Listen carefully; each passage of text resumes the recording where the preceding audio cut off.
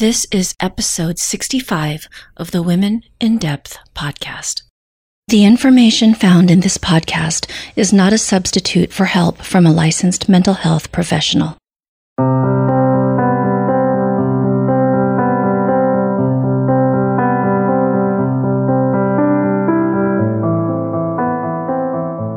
Hi, and welcome back to the podcast. I'm your host, Dr. Lourdes Viado. Today we are going to be talking about stress. Stress is something we all experience, we all struggle with. And what's different about today's conversation is that we are going to deepen our understanding of stress by taking a closer look at the brain. Dr. Melanie Greenberg is going to talk to us about the brain's stress response, how the brain is wired, why it responds the way it does, what makes stress toxic, and specific tips for building a brain that's resilient to stress.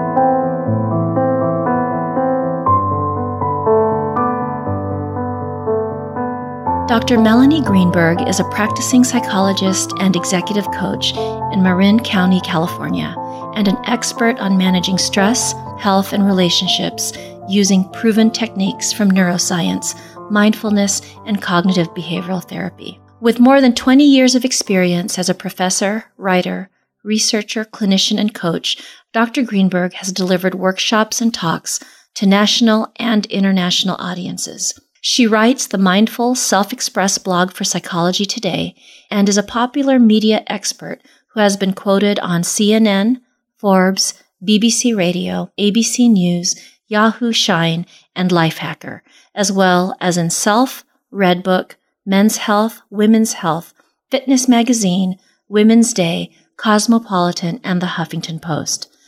Dr. Greenberg has also appeared on radio shows like Leading with Emotional Intelligence, The Best People We Know, Inner Healers, and Winning Life Through Pain. She was also named one of the 30 most prominent psychologists to follow on Twitter. Hi, Dr. Greenberg, and welcome to the podcast. Hi, good to be here. Thank you so much for spending some time with me today to talk about something that so many women, I would say all women, struggle with and experience to varying degrees and at varying levels of awareness. And what this is stress. And so I was very excited to see that you had written a book that talks about how the brain responds to stress. So thank you again for being here. You're welcome. I'm excited to be here and share the knowledge with your listeners. I'd like to start with just asking, how did you get drawn into this area of stress and the brain? So I have had a life that's had a lot of changes in it. I grew up in South Africa towards the end of apartheid. And it was a stressful time in the society. Apartheid was still strong at the time I graduated college. And I had to make a lot of difficult life choices at quite a young age. And I ended up coming to the US to study psychology. And through that, I've become a mom. I have my family in the US, but other family in South Africa. I was a professor. So I've gone through a lot of life changes and had to make decisions, juggle different things. And I think from my own experience, I've realized that the ability to manage stress is key, that life throws things at you can't always predict, but that if you can develop a solidness within yourself, that can really help you with whatever life throws at you, whether it's the day-to-day stuff of the rushing around or whether it's the major things that life throws at you. And I remember hearing from another guest that when it comes to anxiety, and that comes from an accumulation of stress. So when we talk about stress, stress can also pile on top of other stressors, and that it can actually add to the impact on the individual. I think that's true. I think stress is an inevitable part of life, and it's not unhealthy in itself to have a situation that's challenging to you that you then learn to adapt to or develop skills or kind of psych yourself up and get through it. But I think it is when it becomes chronic or when there's lots of stuff all layered on top of each other that it can overwhelm you, sometimes overwhelm your nervous system, or that the cortisol of just being on all the time, of being stressed and overwhelmed all the time, can also affect your health.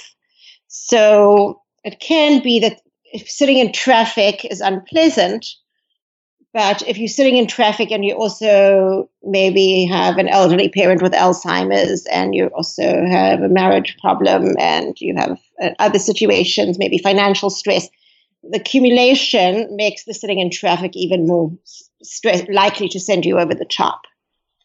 I like how you said that stress is normal, that it's part of life, and actually that it's something that we all deal with, and it's inevitable, because I think that to some degree stress has kind of gotten a bad rap. Like you don't want to have stress, and stress is not good.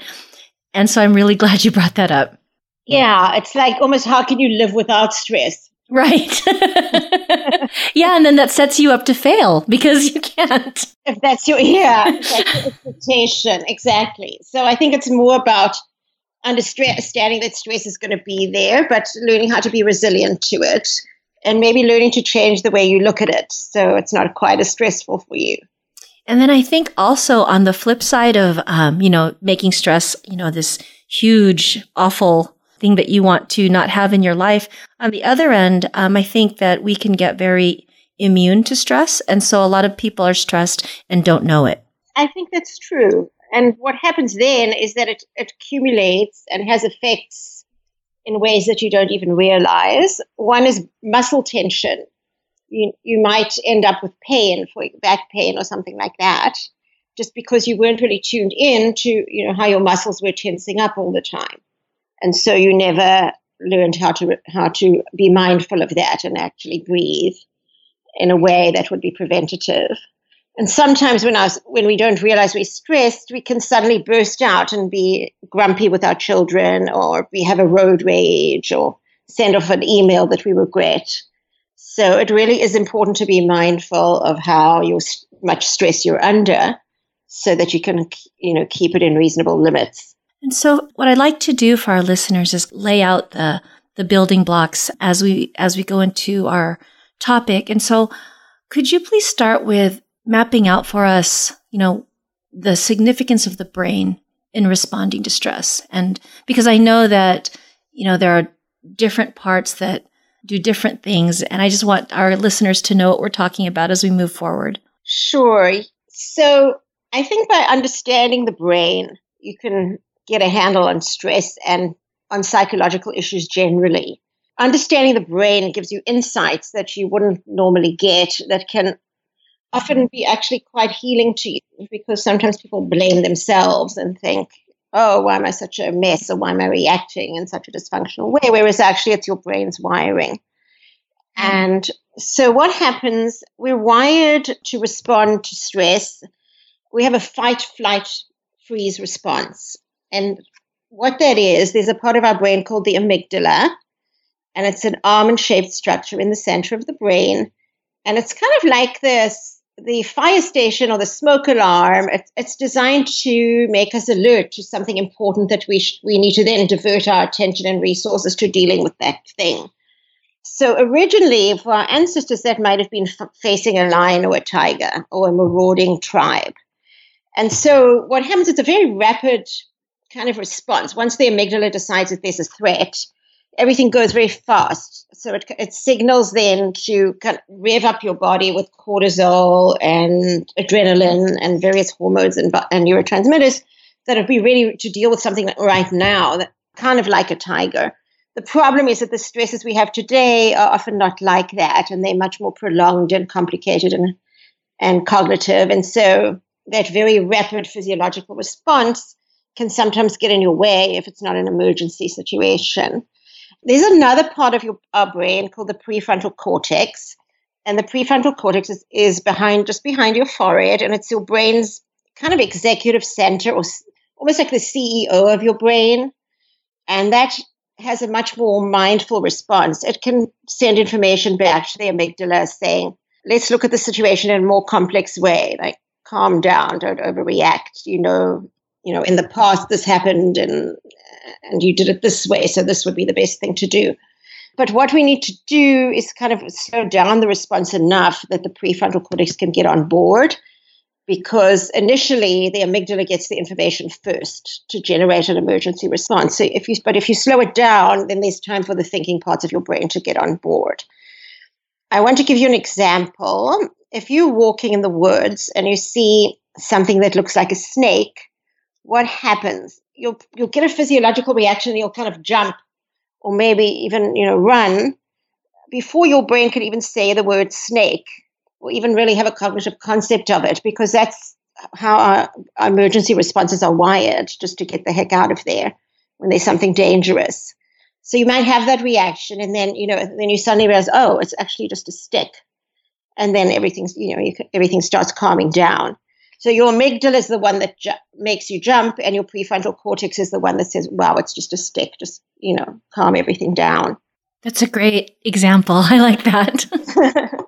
So, the key, that's why, in a way, mindfulness, breathing, all that is important. It's important when you get a stress response to slow things down so you can actually just think it through, what's the best thing to do here, and not just be automatically reactive. And that's interesting because usually, I know for me, when I'm stressed, I'm usually moving faster. So you can see how that actually, really just makes things worse. Yeah. Yeah. It's like, if it's not mindful, if it's not directed. So, I think it's okay to move fast, if you have an overarching goal and you got to get a bunch of stuff done and you're just kind of going through it. But if it's not directed, sometimes I think what your amygdala can do is like, got to do something. And so, you might do something, but it may not be the best thing to do. It may not help. It may just wear you out, or it may even harm things. That if you, for example, if you're having a difficult conversation and you just, blurting out in kind of a hostile way, because you're in fight or flight, that would be much less effective than if you actually think through what's your goal, what do I want here? What's the other person capable of? How can we sort of both deal with this together, for example? So it's, if the activity is mindful, then that is actually okay. It's when it's not, and you are kind of just impulsively moving in any direction. Or this reminds me too of maybe that sense of being very scattered, where you are going in lots of different directions, like spinning your wheels. Exactly. Exactly. And sometimes you can be spinning your wheels and, not really focusing, just right. This overarching sense that you've got to get things done, but you don't really complete any task well, something like that. The other thing, though, is we are wired naturally. The most healthy thing to do, we're wired to face a threat, to kind of gear up all our energy. So if you think of fighting a tiger or something, like you gear up all your energy, you run as fast as you can. But then, when the tiger's gone, then there's time to calm down and find your food, for example. So we're wired really, and what's most healthy for us is to react strongly to a threat, but then to kind of calm down as well, to recover quickly, and then to have a period of where we kind of relaxed and, get it and not stressed, and we can kind of, whole body can recover before we have to face the next stressor. But often, with the information age, it's not like that. There's always something coming at you, whether it's another email or rushing, to have to be in traffic and have to get somewhere and then immediately have to be somewhere else.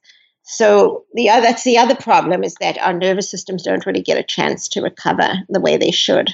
And so there's this ongoing experience of being in that triggered or high-stressed position. Yeah, and that's when so cortisol in itself, if it's just acute, just having, cortisol and the adrenaline, it's not harmful just in an acute way.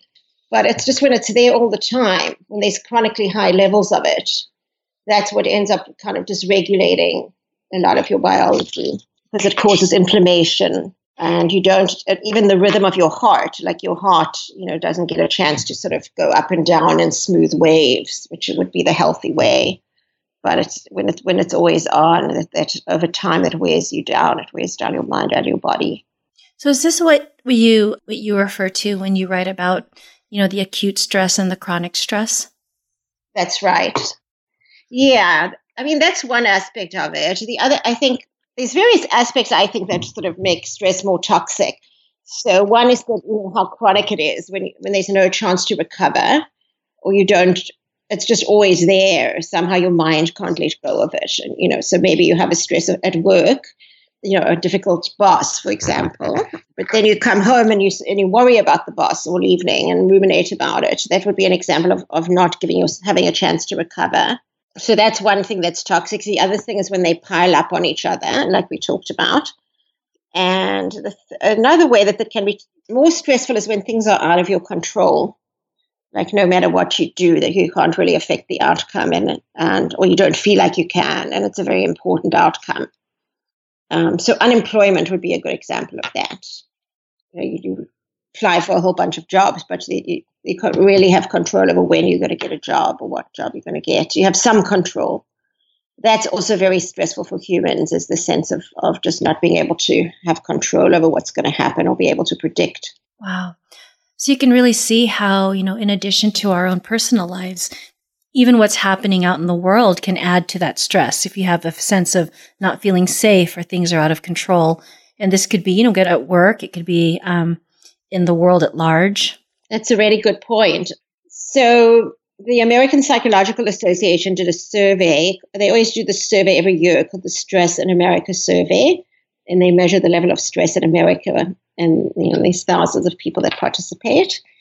And in 2017, for the first time in the 10 years of the survey, they found a statistically significant increase in anxiety. Wow. Compared to the previous year. So it's like we're more stressed than ever before. And at that time, it was post-election. Politics is a big piece. People weren't sure about the future of the country. And now we also have terrorists and hurricanes. And so I think it's stressful times. There's also changes in the workplace and in people's jobs. And there's, so there's a lot going on that I think these are stressful times for everybody. That's so interesting because I have noticed too, since around, I guess, post-election or even before, a lot more clients coming in with anxiety or increased anxiety and talking about external events. That wasn't very common prior to that, Yeah. The election kind of highlighted it. And there's a bit of a lack of predictability, but I think there's also not, a sense things are polarized. Yeah. That can be stressful for people as well. So, I'm thinking of, since our audience is primarily women, a lot of women are working moms. They are, juggling careers or businesses, and then they are also running a household, and they're exhausted. And I think that's another piece of this too, is the physical exhaustion is a stressor, just being tired. Yes, absolutely. Not getting enough sleep. Yeah. And so, what are some ways that you can start to bring the prefrontal cortex online and slow things down? And also, when something is chronic, so whether it's the way that it can be financial challenges can be chronic, or again, a woman juggling motherhood, being a wife and a career, or just external events that you feel like you have no control over. So I think that there are a couple things we can do. If I want to talk about three of them, one would be mindfulness. And that mindfulness is basically, you could be practicing meditation just for, you could start with 5 or 10 minutes a day and then build it up to 20 minutes or half an hour. So, but meditation is just a way of focusing on your breath and making your mind just keep coming back to the breath. So it's watching the contents of your mind, but with an anchor.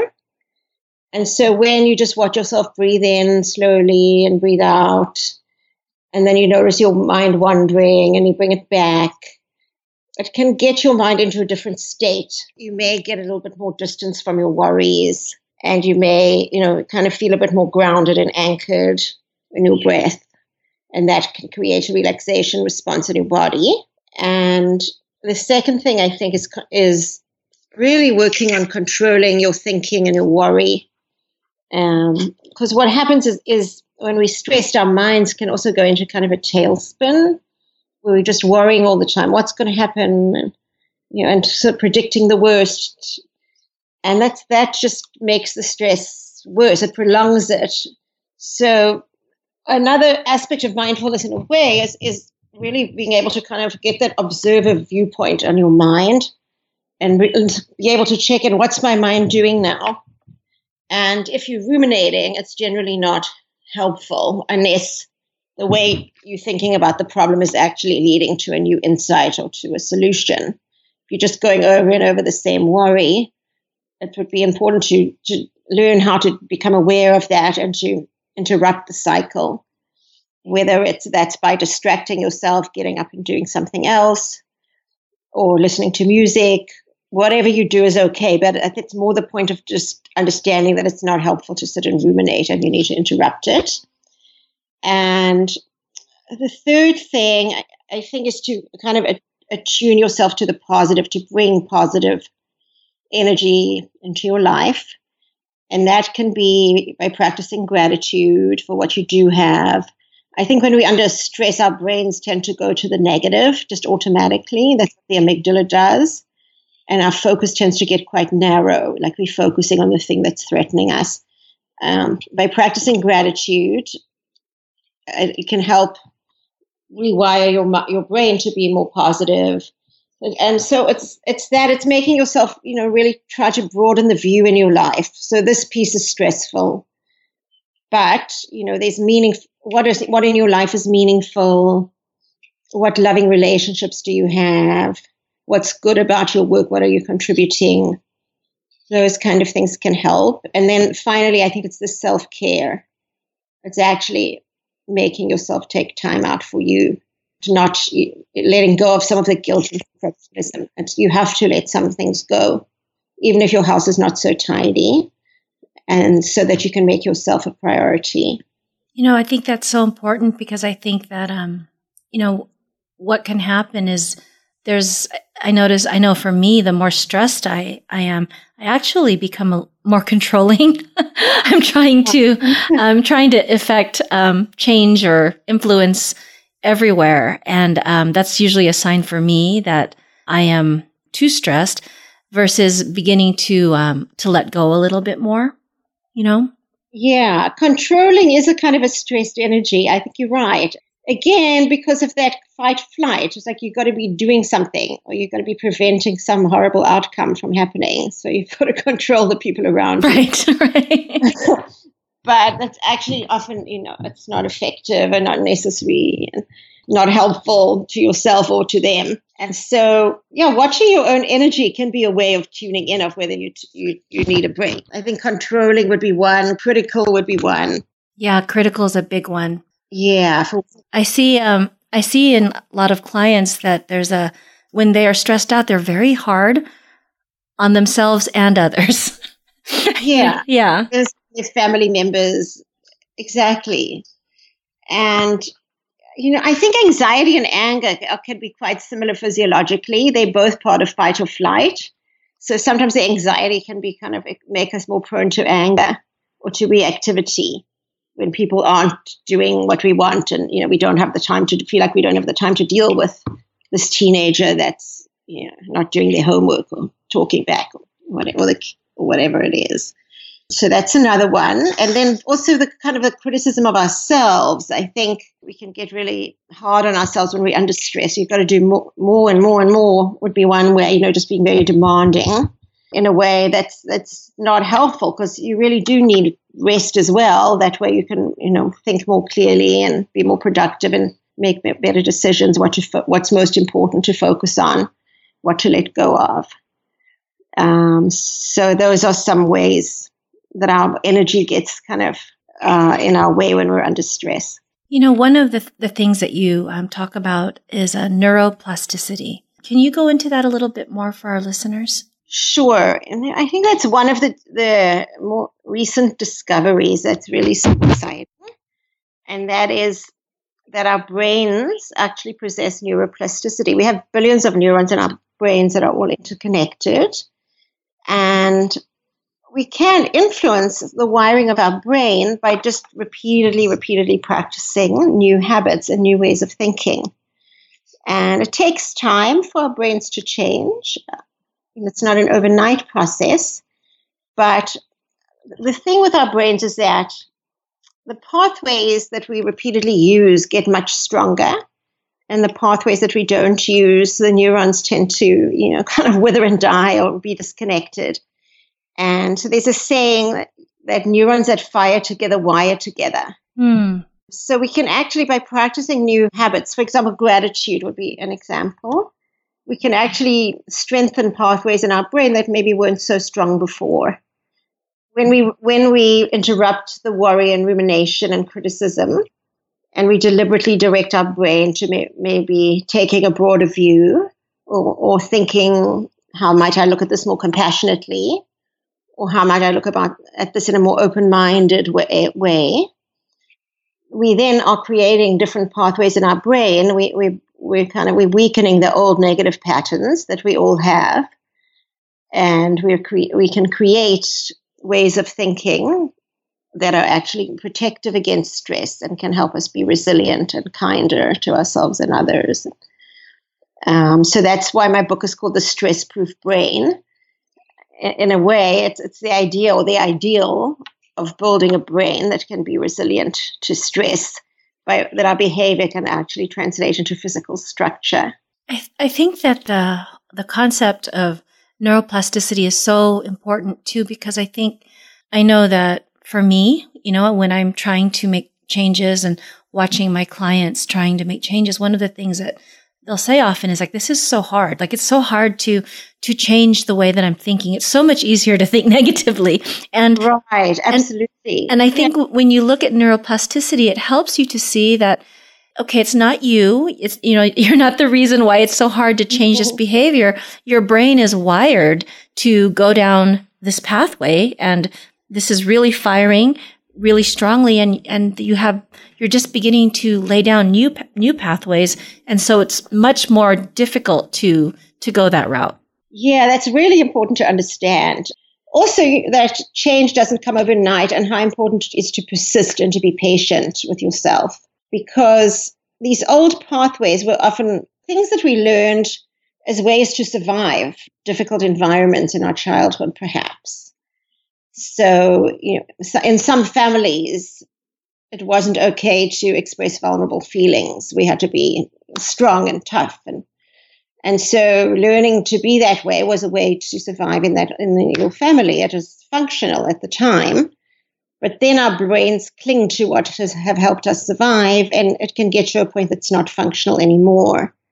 So the idea is not to be down on ourselves for having the pattern in the first place, but rather to understand, well, that was helpful for then, but this is now, and we have new choices now that we didn't have then. But it's going to take time for our brains to adapt. Yeah. So that, I think that's so important in therapy is that understanding. So, Dr. Greenberg, I know that your book is chock full of different exercises and tools that people can use to help manage their stress. Can you share what some of your favorite ones are? Sure. Mindfulness is always my favorite. And besides meditation, mindfulness is just to practice being present. And so you can weave mindfulness into your day. You can start when you're in the morning shower. Often we get in the shower and our brains are already at work, or our brains are already driving carpool.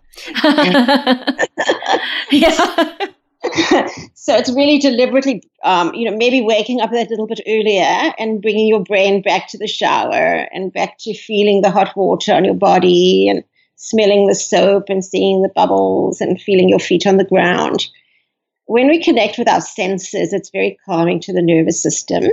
So that would be a way to start your day, being mindful. And then when you're driving, when you find yourself at a traffic light, feeling frustrated, to take a breath, maybe to focus on all the trees around you or the buildings around you, and focus on your body and breathe and open up some space. And then also to try to be mindful in the evening when you come home. Take time to greet your family, before you rush and do everything, just maybe take 5 minutes to check in with yourself, to think a positive thought. So mindfulness is a big one, I think. I think another one might be savoring. And savoring is taking in the good. It's trying to extend those good moments that might just be small moments. So, when you see your child at the end of a school day, it's taking in that moment of like enjoying seeing them. Or when you're having a good conversation with your spouse, to just really breathe that in. Or if you go in your garden and you see a pretty flower, just to really savor that, like just try to extend and breathe in and enjoy the pleasure of that experience. If you're reading a book for 5 minutes, not that many people have the time to, but if you can actually manage to take the time, it's just enjoying that moment of leisure. So that can make the experience greater than what it actually is. So those are two favorite ones.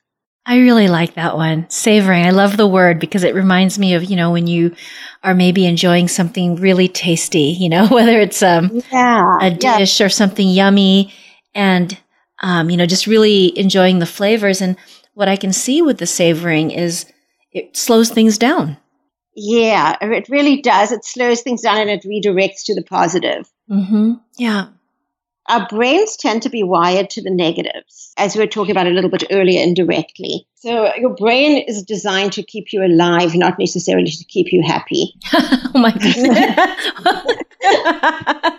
Well, that makes sense, though, if you look back in time that, the priority was to survive, Exactly. Yeah. If you don't get away from the tiger, then there'll be nothing left of you to smell the flower. So that's how our brains are wired. It's all about survival, and the positive is secondary. So what happens is our brains will take in the negative and make much more of it, and we tend to miss the positive unless we consciously focus on it. So that's where savoring can help us compensate for that, make the positive bigger. And I know you said you had a third one, Dr. Greenberg. Yeah, another one is self-compassion. And self-compassion is trying to extend to yourself the same kindness and care that you might sort of you saw any other living being who was struggling. And it's to compensate for being so hard and harsh and critical with yourself. Part of self-compassion is the idea of common humanity, like we're only human. Everybody makes mistakes, and you don't have to never make a mistake or to get so down on yourself if you do make a mistake, because there's actually a lot of good things that you do, and you're often under a lot of stress, so it's naturally going to make some mistakes. Why is it that that happens, that we can be so compassionate with others, but it's so much harder to do with ourselves? Yeah, it's so interesting. I think we're harshest with ourselves. It may be that, again, a wiring thing that we kind of wired. We had to get along. We lived in tribes. Our ancestors lived in tribes. And so they had to fit in with the tribe and get along with others, because if they got kicked out, they wouldn't survive. So I think maybe we do have this wiring thing. We have mirror neurons in our brain where the mirror neurons make us, when we see someone feeling pain, we almost feel pain in ourselves. And so I think we're wired like that, to fit in because of the survival aspects, but it doesn't come as naturally to be kind to yourself. And again, it's something you have to learn and maybe even overcome resistance to. As a woman as well, I think we're socialized to take care of other people. And, if you're a woman who takes care of yourself, you can be criticized for it in society. Yeah. There's a lot of negative stereotypes around that. So I think that for women in particular, like we're more guilty and we're more focused on taking care of the whole world and more likely to feel selfish if we focus on ourselves. But that's not actually the case, because if you take good care of yourself, it actually helps you. There's more of you that's more resilient to take good care of others. And I think too, you had mentioned earlier about anxiety and anger. And I think, you just made me think about this, that for women, I would say in general, women are socialized to be harmonious and relational, and they're not very comfortable with conflict or asserting themselves. it's more difficult, I think, for a woman to express those parts of herself. And I can see how that can, become very stressful. Yeah. I mean, I think it's two things. I think women are not socialized to, to take on other people and for conflict. And the other thing is that other people are not always likely to react as positively to a woman who is very assertive. So it's both. But at the same time, it's important to be assertive. It's important to set boundaries. So, because if you say yes to everybody, then you get more and more stressed, and you won't do anything well, or you won't find anything rewarding, or it'll come out as resentment. So it's a way of learning to set boundaries and be mindful about what you say yes to and what you don't say yes to. That's really important in managing your stress as well. And I also wanted to add, I'm really thankful that when you talked about mindfulness, you expanded that it's not, because a lot of times think mindfulness is meditation, and I'm so glad you described that it's also about just being fully present and aware of what's happening with your senses as you move through the day. And it can be as simple as when you're walking to your car or walking into your garage, just being aware of everything around you and the signs and the sounds and the textures and the smells.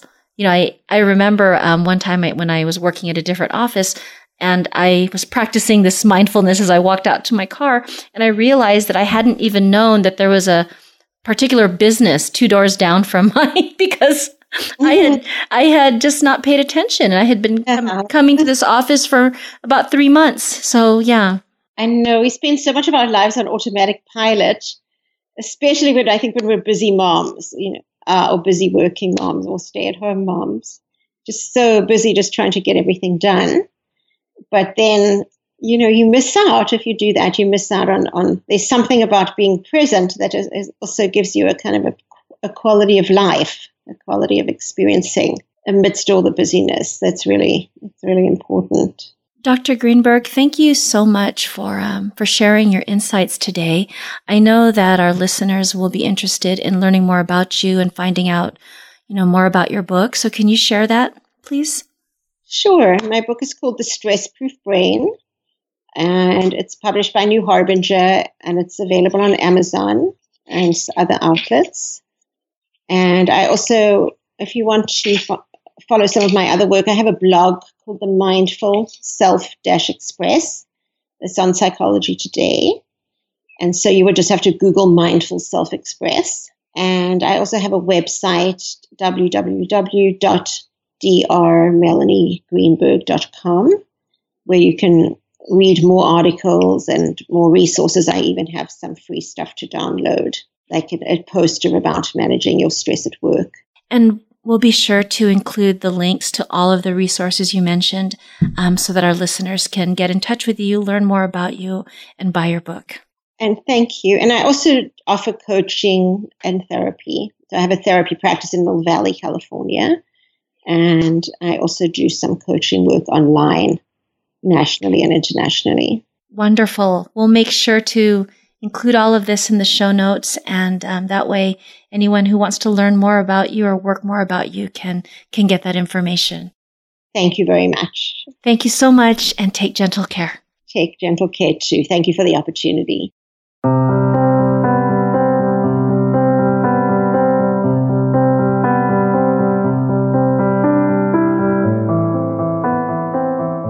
I hope you enjoyed today's conversation with Dr. Greenberg. One of the aspects that stood out for me is the connection between anxiety and anger. It also grabbed my attention when she spoke about neuroplasticity and that neurons that fire together wire together. And this also holds the key to why we can begin to create new neural pathways and build a brain that is more resilient to stress. And also, when Dr. Greenberg was sharing some tips for coping with stress and building this more resilient brain, I loved the suggestion she made about savoring, taking in the good, taking that time, slowing things down when you are experiencing something pleasurable, something enjoyable, picking up your kids from school, enjoying your morning coffee, but just really savoring those moments. For show notes to today's episode and for links to any of the resources mentioned, please visit www.lourdesfiato.com/women-in-depth. And if you enjoyed today's episode, please subscribe on iTunes or share with a friend. Again, thank you so much for listening, and see you next time.